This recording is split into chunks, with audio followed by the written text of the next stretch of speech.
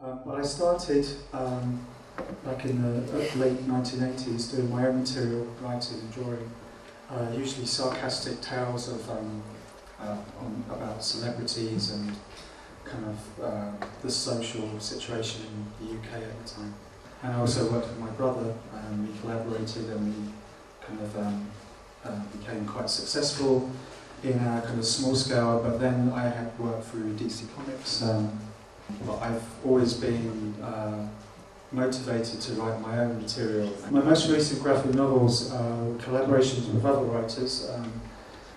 I think they were maybe two of my most favourite to work on recently. One called Life Sucks. It's about a depressed teenage vampire, so the kind of comedy aspect of it is like he doesn't like to kill people, he's just he's drinking kind of blood from blood banks, and he's like he's a kind of vegetarian vampire really. And Incognito is a recent thriller I worked on with a writer called Matt Johnson, who's an African American writer. He decided to write a story about mixed racial identity in a kind of thriller context, based on the true story of an African American journalist in the 1920s and 30s called Walter White, who went undercover to report about racist lynchings in deep south southern states in America. When I first started working, there was an emergence of new graphic novels, in particular The Dark Knight by Frank Miller and Watchmen by Alan Moore and David Gibbons. They gave a new sophistication to comics in the graphic novel form. And also Mouse by Art Spiegelman, a kind of graphic history, a kind of biography of his father, tackling the issues of the Holocaust in the Second World War. So comics were tackling subjects that weren't just for kids, and they were like more interesting and more sophisticated, and especially visually more interesting. And I'm just going to show you some of the way that I work to create the story. On the left we have the script. On the script I always draw a thumbnail that's like a small kind of like version of the comic strip. So I can decide how I'm going to draw each picture when I come to draw it. And on the right you see the pencil version of the page. What I try to convey is the sense of the scale of the monster. Here's the final stages of the artwork. So when you're doing a comic or a graphic novel, one of the things that you have to do is basically lots of character sketches to get the characters right.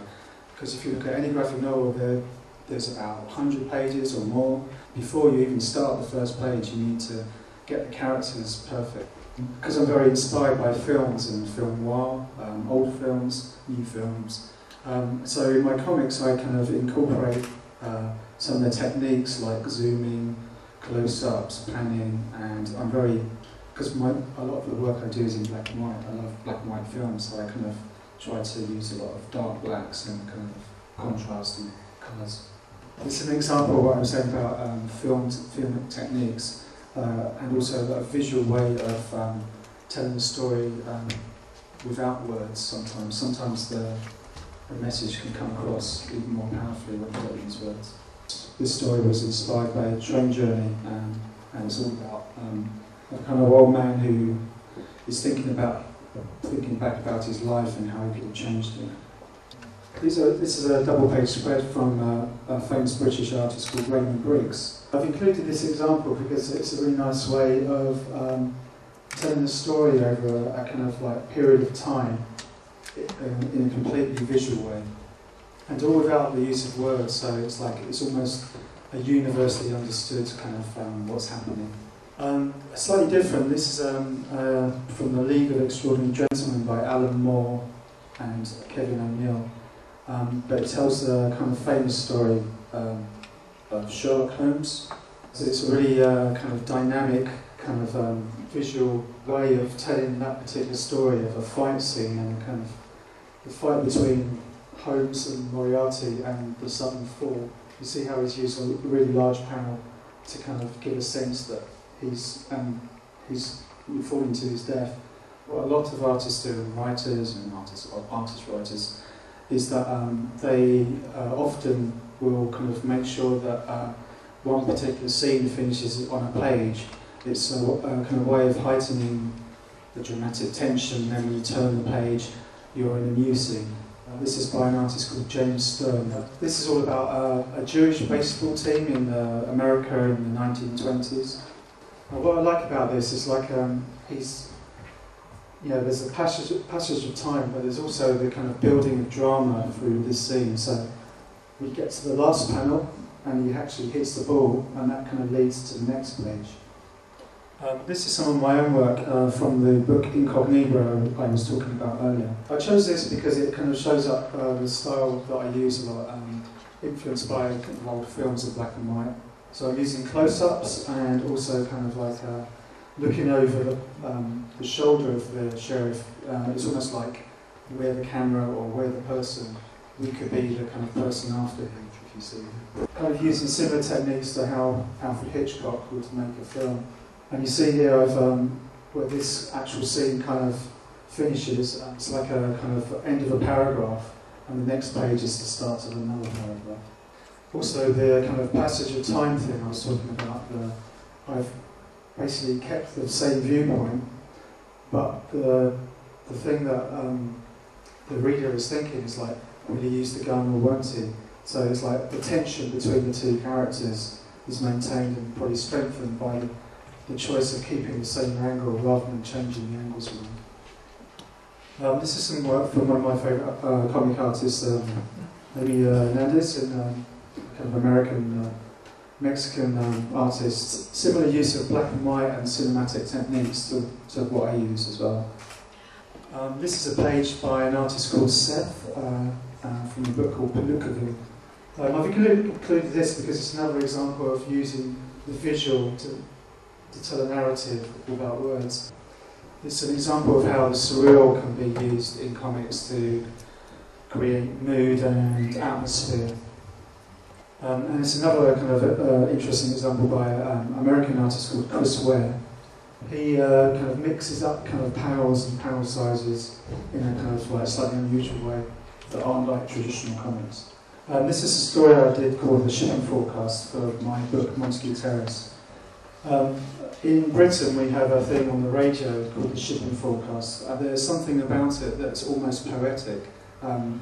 Each area around Britain has kind of a particular name, and the names are quite unusual and strange. And when it's read out on the radio, it has a kind of a sense of the poetic. What I tried to do with this story was to start with an image, but then kind of change your perception of what was happening. So the first page we see the ship, and we're hearing the weather forecast. And on the next page, we see that the ship is actually a ship in a bottle, and kind of like pulling away, we see more things from this person's life. The kind of memorabilia, the kind of effects of someone who used to be a sailor. So while the forecast is going on in the background, which we can see, we're going up these kind of dark, mysterious stairs, so we don't know to where. And eventually we come to the top of the staircase on top of the building. You can see the rain coming down the steps. And as we get to the top of the house, we see a figure kind of turning a ship's wheel. But then as we pull away, we see that he's kind of on top of the building, and the kind of the storm is almost something that's in his mind. When I work with other writers, everything is kind of usually broken down into a page. It's much like a film script. So you have page 1, page 2, page 3. Each kind of panel or frame is numbered. So on page 1 we have panel 1, panel 2, panel 3. Page 1, panel 1, 2, 3, 4. Okay, and here you have what's happening, and then you have the dialogue, and the same for these. But then it's up to me to interpret it into a visual way. So, like, say, an establishing scene or something, like a city or something. This could be a close-up of someone's face, and then you could have that person looking up at the building, and other people talking or something like that. So it's like basically with the script, the bare information is there. For me, it's up to me to kind of interpret that script into the best way for the person to read it. Usually I like to have the whole story ready, so kind of written or scribbled out or with ideas. I think sometimes it might be nice to actually just start something, not knowing where it's going to finish, like some writers do that. Вот для Ворона электронный формат комикса теряет ли он что-то по сравнению с бумажной версией? Насколько важно для него вот именно эта возможность перелистывать страницы вживую? Yeah, I do. I also think in these days where more and more stuff is being published on the internet, that we should be able to use both of them. Maybe the internet can help publicise the work, so that when it's kind of a series is finished, people can then buy the book. From experience, I've noticed that just because something is on the internet doesn't mean that people don't actually want to read it. I think people love having books and love opening books and reading them, having hold of them in their hands. Спасибо.